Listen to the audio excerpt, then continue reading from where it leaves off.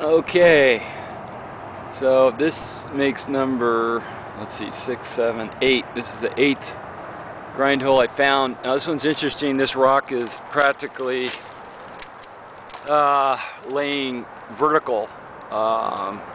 Here's the grind hole near it. This rock is tilted probably 80 degrees, and there you see the grind hole.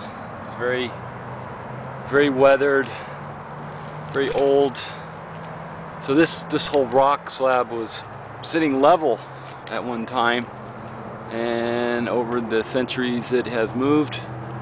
So now we have a grind hole that's like on a vertical wall. There it is. So. And then the other rocks are over in there. It's just all overgrown. It's all overgrown. And there's the 7th one.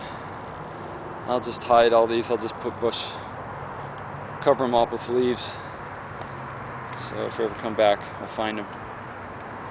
Okay, we're about 2 miles from the ocean, and in some bushes on an old Native American trail. All right, signing out.